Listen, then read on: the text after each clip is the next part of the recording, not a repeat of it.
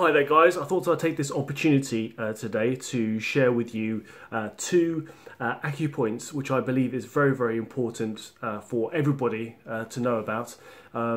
It's a very useful piece of information, I think, for anybody who's looking out for a family member, a very close friend or a loved one.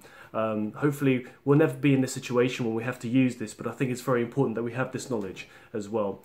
So what am I talking about? I'm talking about things like fainting or loss of consciousness, and what do you do once you see somebody in that situation. So first aid teaches us to lie the person down facing up and to lift their legs up to get the circulation through back to the brain to help them regain consciousness, which is good information, and I don't say go against that. What I want to add to that as well, there are two acupoints that you can use as well to help to assist that process. So I'm going to share them with you. The first acupoint I want to share with you is a point in Chinese called Renzong. Forgive me if I'm not pronouncing it properly. Anyone that speaks fluent Chinese, please do correct me, and yeah, I look forward to hearing from you as well. But the first point I'd like to share with you is Renzong, which is located just below the septum of the nose, and that's a third of the way from the septum of the nose down towards the very tip of the lip there. So it's a third of the way down. And so situated, if I go a little bit closer, so it's a third of the way down, and you aim it 45 degrees up. So it's 45 degrees up that way, and you can dig in very hard with your nail there, or alternatively you can use a key, and we're all carrying keys around with us.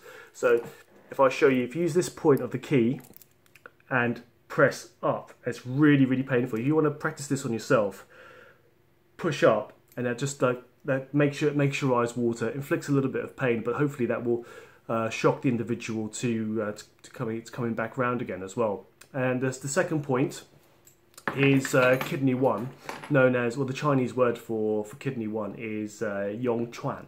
So yong chuan, and that's well, forgive me if I'm not pronouncing it properly. Please correct me if I'm wrong here.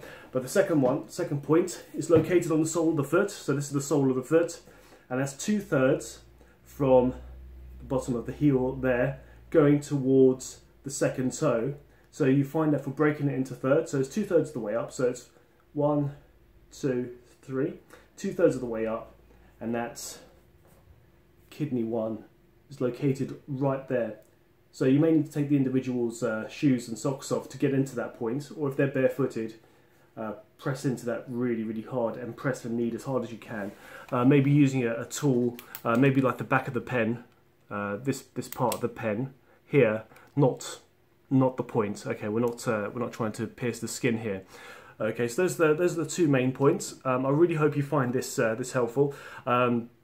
If they don't come round within about 4 minutes, then that's the time really to get in touch with the ambulance, and also check for their breathing as well. So I really hope this has been useful and informative, and I hope it does does become useful. Hopefully you won't have to use it, but it's good. It's a good piece of information to have. So if there's any questions or any other pieces of information that you ever want to find out, or is there anything in particular you want me to blog about, write about, do a video on, please do get in touch, and I look forward to hearing from you. Until next time, stay healthy. Take care now. Bye.